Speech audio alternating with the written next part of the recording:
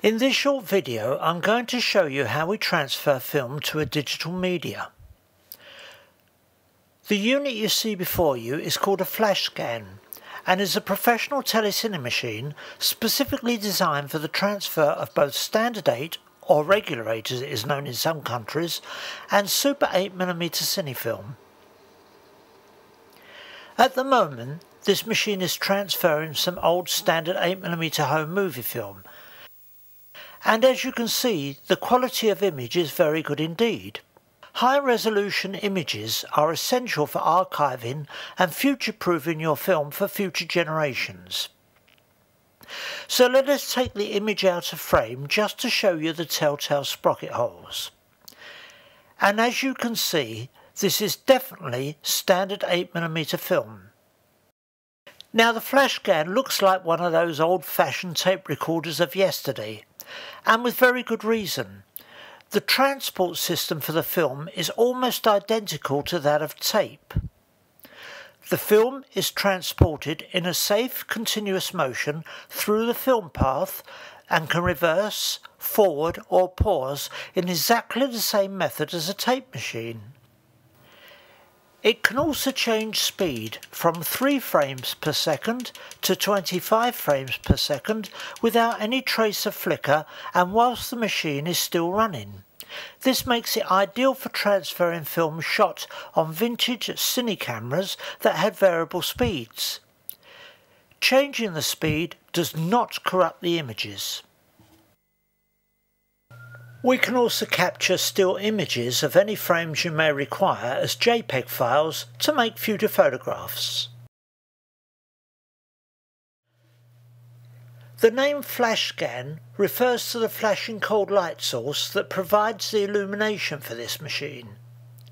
Because of this, the film can be left stationary in the gate for an indefinite period without any risk of burning, warping or other damage.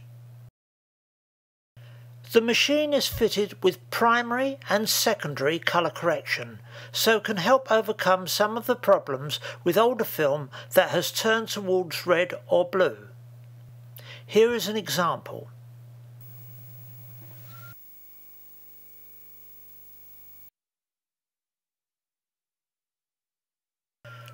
Because the FlashScan does not use a claw or intermittent movement to transport the film, it can in most cases transfer film that can no longer be projected. This film has severe sprocket damage. You can actually see where the claw has been striking the film. This is a section of that film. By the mid-60s, movie makers were experimenting with various ways of adding sound since all domestic cameras at that time were silent. One of the most ingenious methods introduced was a device called a synchrodeck, which one of our clients captured on film many years ago. As you can see, it links a tape recorder to a projector, and although lip sync at that time was almost impossible, it paved the way for a new era in home movies. Here is an example of what the results were like.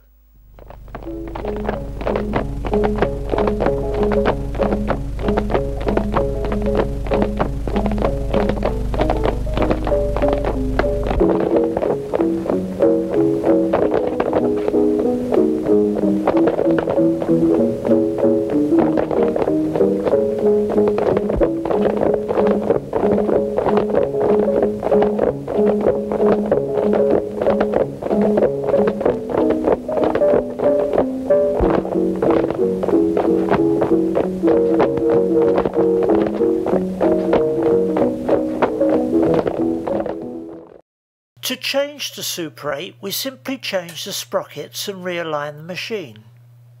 A magnetic sound head is fitted that can transfer mono audio from standard 8mm stripe film. It will also transfer stereo or dual track from Super 8mm film. So let's have a look at some Super 8mm sound.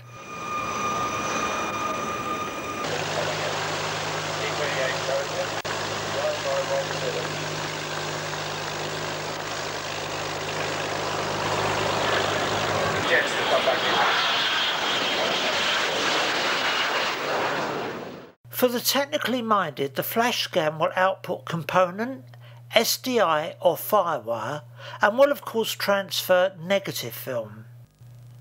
However, we will only transfer negative if the producer is present, and you are now looking at Super 8 negative film.